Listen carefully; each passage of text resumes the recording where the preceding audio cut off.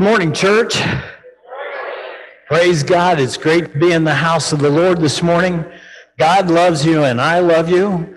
And I have to tell you, it seemed a little quiet in here before we started. So let's stand to our feet and greet your neighbor and tell him you're glad to see him here. Tell him Merry Christmas, joy to the world.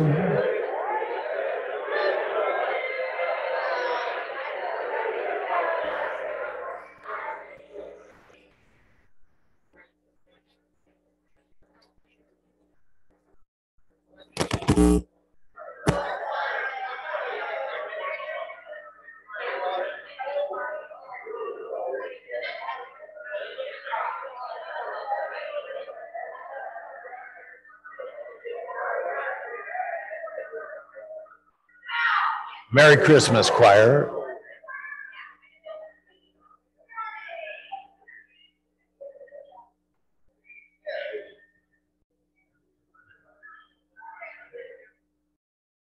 Okay, you may be seated.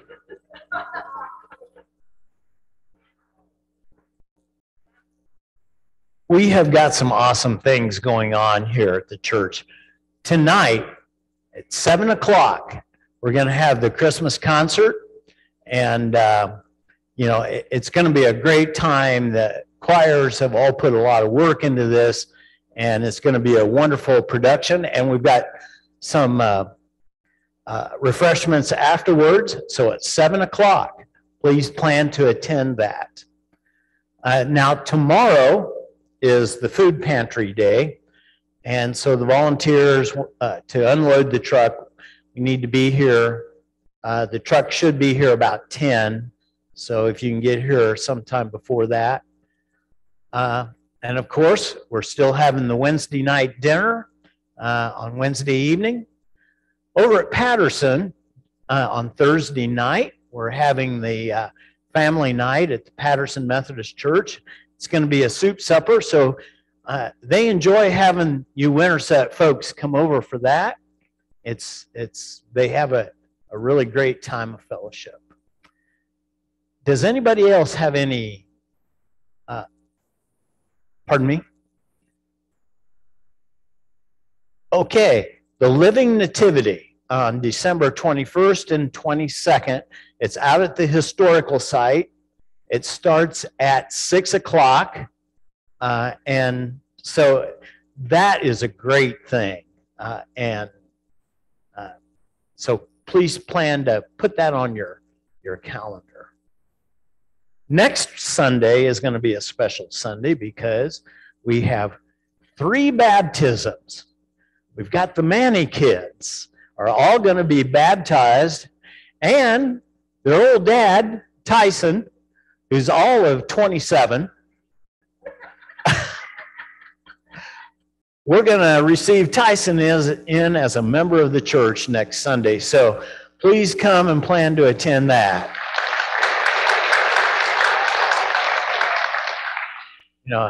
So are there any others that we need to talk about, choir? Okay, all right. Nancy?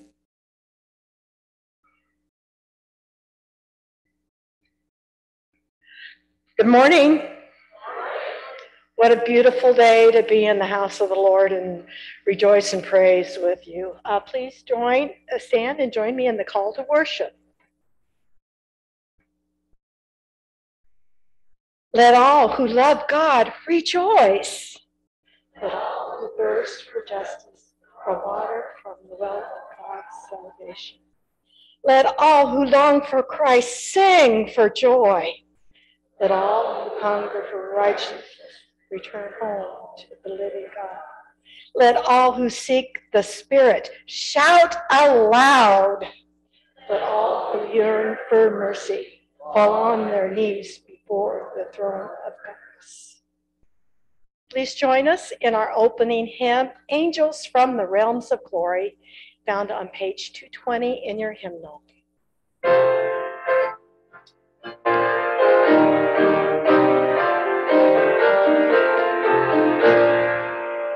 Angels from the realms of glory, bring your light o'er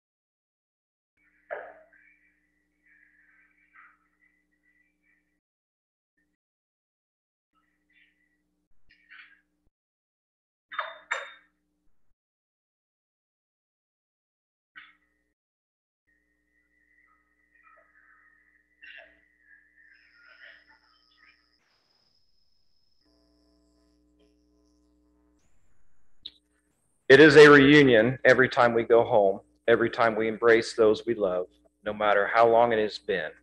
It feels like sunrise, like the clouds are parting and the rain has ended.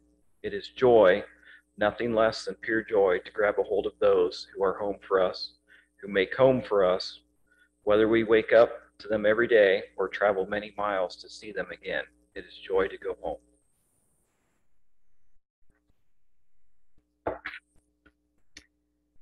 The prophet Zephaniah tells us to rejoice at the thought of going home. The prophet tells us to imagine being set free, being unburdened, being released to live, to fully live in the grace and wonder of life itself, surrounded by those who love us like no one else. And then to live like that was our truth even now, even here. It is joy to go home. John the Baptist reminds us, however, that it takes choices to live in this joy. It doesn't just happen. We choose to make life a joy by how we love others, by how we serve and give and care for others, by how we do the job we do, and how we impact the world around us. We build joy as we build a home in this world and the next. We light these candles, the candle of hope and of peace and of joy, as a sign that we are on our way home, and we walk with a skip in our step because we can see the destination, and it is pure joy. It is time to go home.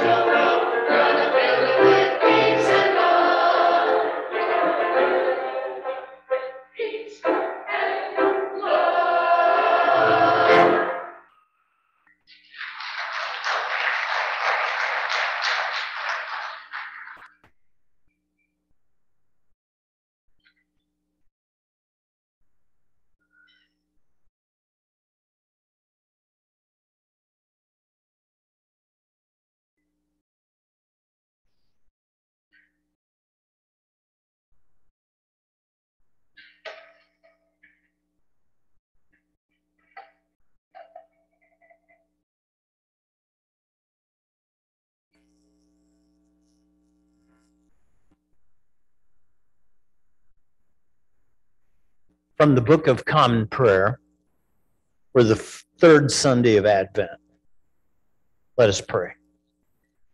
Stir up your power, O Lord, and with great come among us. And because we are sorely hindered by our sins, let your bountiful grace and mercy speedily help and deliver us. through Jesus Christ our Lord, to whom with you and the Holy Spirit be honor and glory, now and forever. Amen. Lord God, this morning,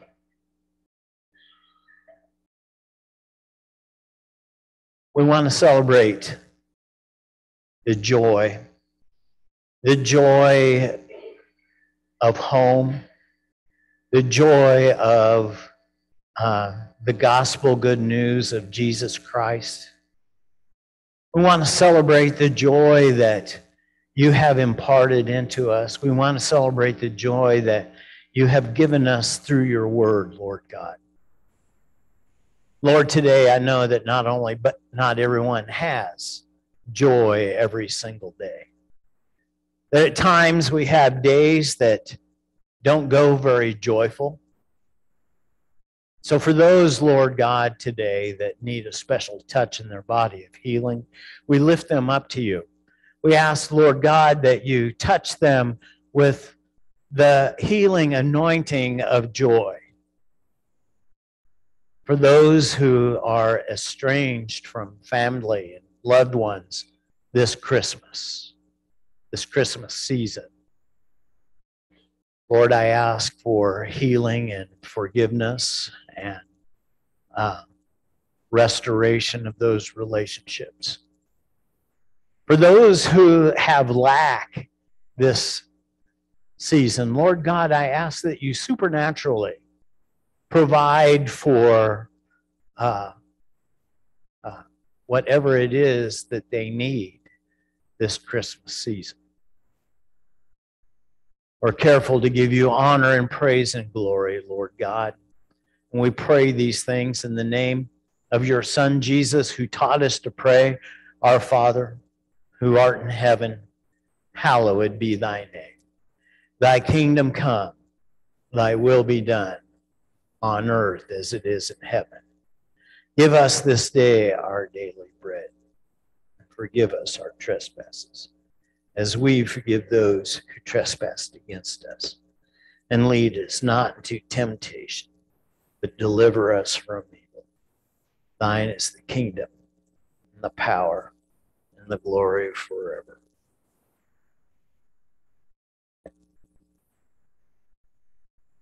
This morning, we're going to cover some of the same ground that we covered the last couple of weeks in Scripture. I'm going to read to you from Luke chapter 2, verses 15 through 19. And then I have a couple more verses that I'm going to read to you that's not going to be on your screen. When the angels had left them and gone into heaven, the shepherds said to one another, "Let us go now to Bethlehem and see this thing that has taken place, which the Lord has made known to us." So they went with haste and found Mary and Joseph and the child lying in the manger. When they saw this, they made known what had been told them about this child. And all who heard it were amazed at what the shepherds told them. But Mary treasured all these words and pondered them in her heart. The shepherds returned, glorifying and praising God for all that they had heard and seen as it had been told them. I'm going to back up and I'm going to read to you from verse 10 in Luke chapter 2. But the angel said to them, "Do not be afraid, for see, I am bringing you good news of great joy for all the people." And in verse 14, "Glory to God in the highest, and on earth peace among those whom he favors." I'm going to read to you from Philippians chapter 4, verses 4 through 7. "Rejoice in the Lord always, and again I say rejoice. Let your gentleness be known to everyone. The Lord is near. Do not worry about anything, but in everything by prayer and supplication with thanksgiving, let your requests be made known to God. And the peace of God, which surpasses all understanding, will guard your hearts and minds in Christ Jesus.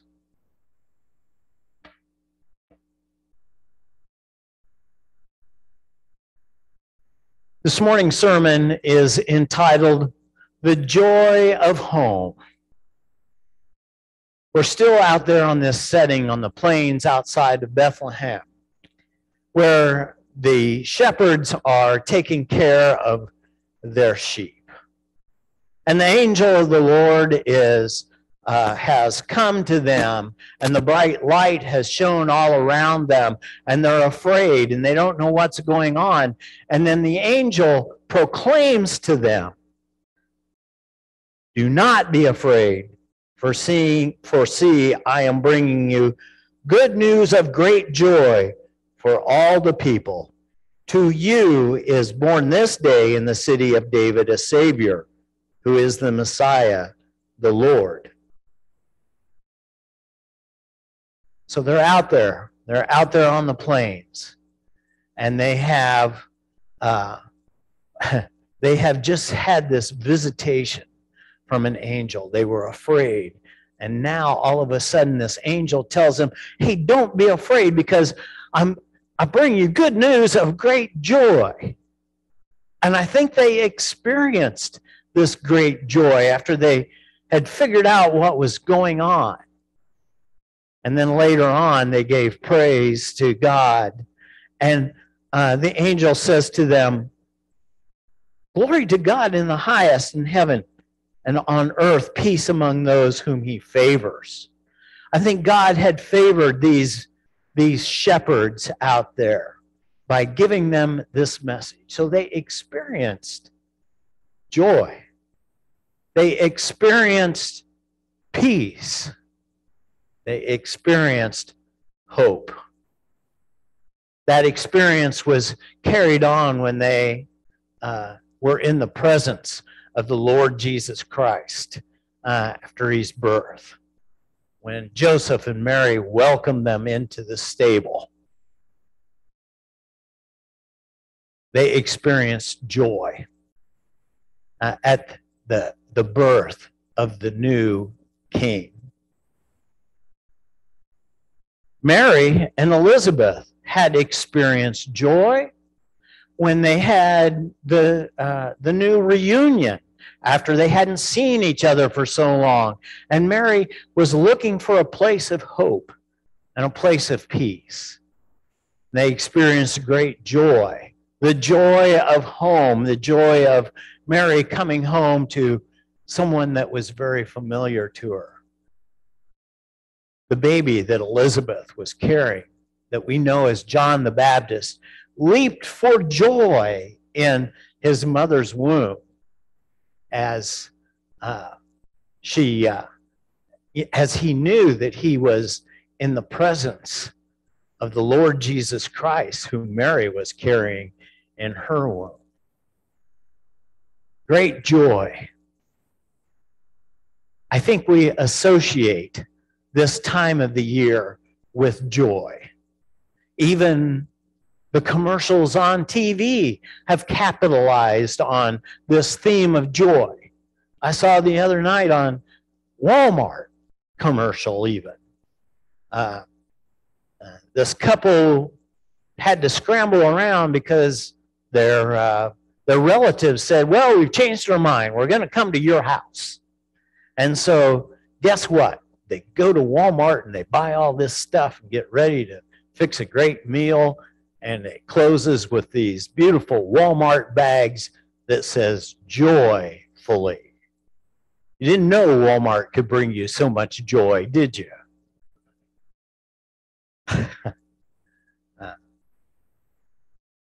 So why is it that sometimes we don't always experience joy? There's something that that's kind of relatively new to me, maybe not to some of you, but what they call a blue Christmas, because people at this time of year sometimes don't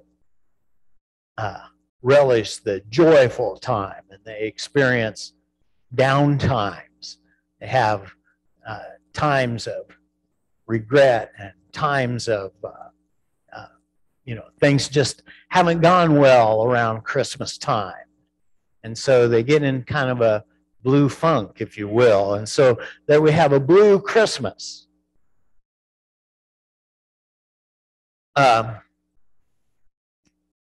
was watching on TV the other day, one of the religious TV stations.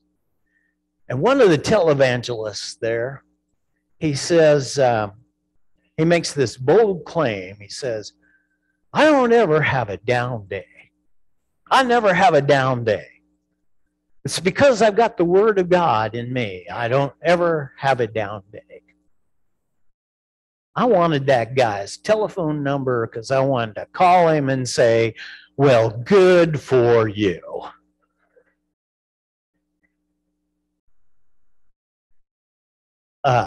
Because I think I've got the Word of God in me, maybe not as much as he's got in him, but I have down days. And I wanted to tell him so bad, you know what?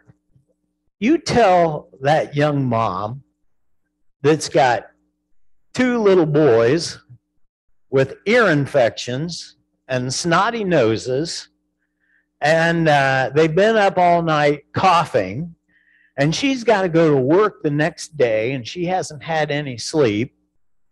You tell her that you don't have any down days.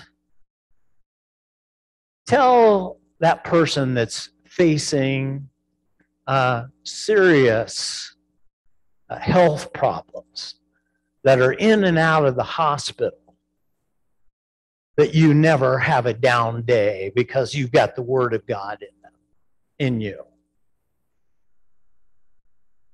You tell the person that's blindsided by someone and gets into some conflict or argument, and it ruins your whole day. Tell them that you never have a down day. You know, folks, life happens. Life happens where you have down days. But yet, here in the scripture, it says that the angels were praising God and saying, glory to God in the highest heaven, and on earth peace among those whom he favors. And doesn't the scripture also say, do not be afraid, for see, I'm bringing you good news of great joy for all the people? Doesn't God favor all of us? Doesn't God want us to all experience great joy? Well, I think he does, but here's the deal, is that life happens. Life happens, and it's pretty tough to stay on top with a joyous expression all the time. But I got to thinking about that TV preacher, and maybe choir, he's on to something a little bit here. Maybe he's got something here about the Word of God and not having a down day, not experiencing the joy of the Lord. Well, maybe partially.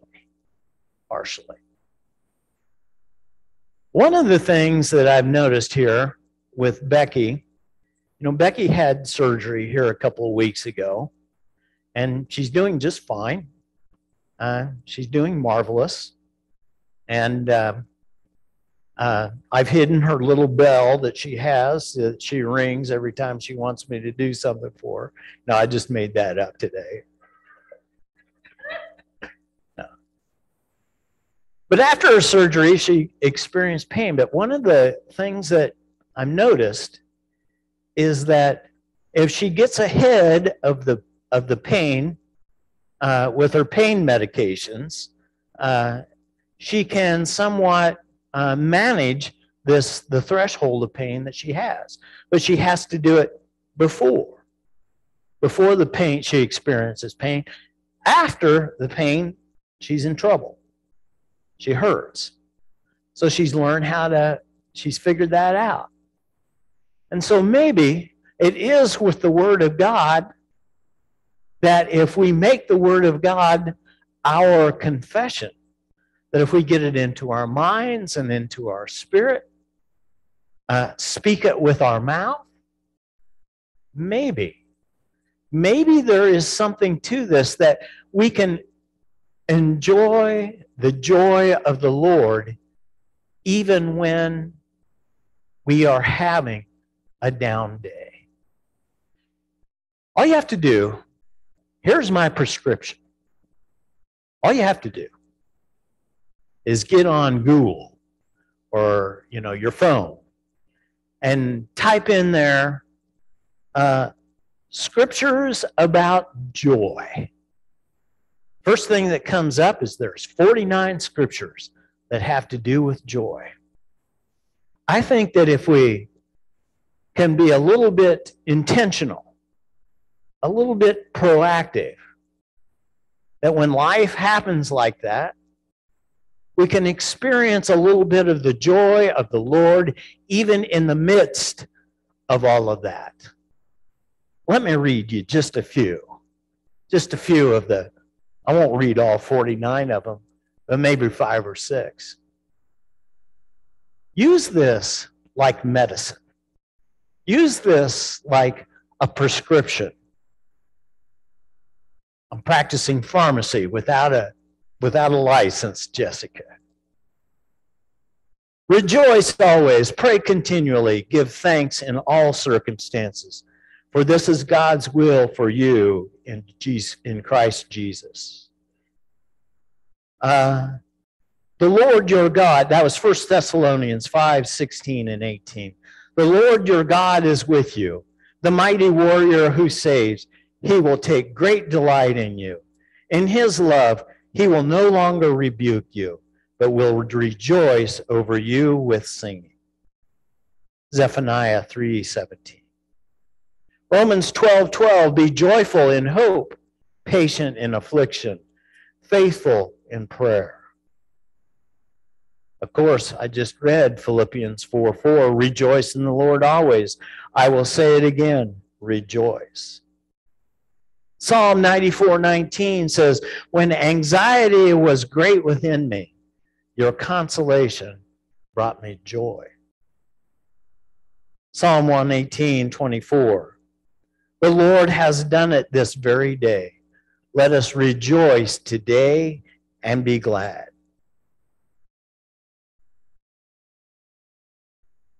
Isaiah 61:10, I delight greatly in the Lord. My soul rejoices in my God, for he has clothed me with garments of salvation and arrayed me in a robe of his righteousness. As a bridegroom adorns his head like a priest, and as a bride adorns herself with her jewels. My final one is John 16:24. Until now, you've not asked for anything in my name. Ask and you will receive, and your joy will be complete. Maybe that TV preacher did have something there. That there is a correlation between the Word of God and imparting joy into us. God wants us to have the joy this season as we draw closer and closer to and anxiously await the Lord Jesus Christ's arrival. The joy of home. We want you to experience joy as you receive relatives into your home, as you have family and friends into your home. May you be the light and light of Christ when maybe they are having a down day. Maybe you can help them experience some joy. I've told this story before, but I'm going to tell it again. About this time of year, 42 years ago, My grandparents took a bus tour to South Florida, to Miami. And but prior to that, my granddad was busy putting together an Advent devotional, kind of like the Upper Room. But anyway, it was written by people out of his church. It was down there in Mount Pleasant, Iowa, where my folks live today, and that's where they were raised. My grandparents lived back then. And so Grandpa put this all together, and he wrote a couple of those articles. I think I've read a couple of them here in church in Advent season.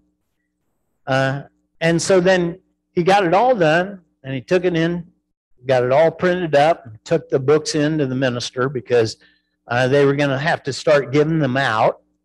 And my grandparents were going on this bus tour. So they got down there into South Florida. And,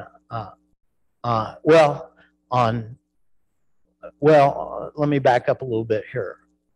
Granddad went in, and when he was talking to the minister, he started talking about the joy of the Lord and having joy. And somehow they even got off on funerals. And so my granddad told him, I'd like for my funeral to be a joyous time. I'd like for the congregation to sing joy to the Lord, joy to the world. And so when my grandparents got down there to South Florida, my granddad had a massive heart attack and died in the motel room. My grandmother knew that something was wrong with him that day because they were walking on the beach and he kind of hung back from the rest of the group. So anyway, you have to know that it wasn't a very joyous time for my grandmother. And so when they brought him back and we had the funeral, the minister told us this story, and we sang joy to the world. So, even when you're having a down day, when things go the wrong way, when things go terribly wrong, there is a way that you can find the joy of home in Christ Jesus, that we can experience joy in adversity. Use the scripture like medicine. Get in and ahead of the pain with scripture. Now, that being said, let me end this with a little higher note. At my funeral, I want you to sing, Jeremiah was a bullfrog. Joy to the world and joy to you and me.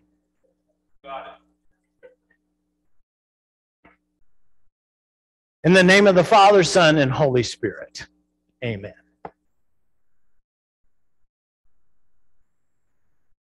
Our final hymn is number 236, verses 1 through 4.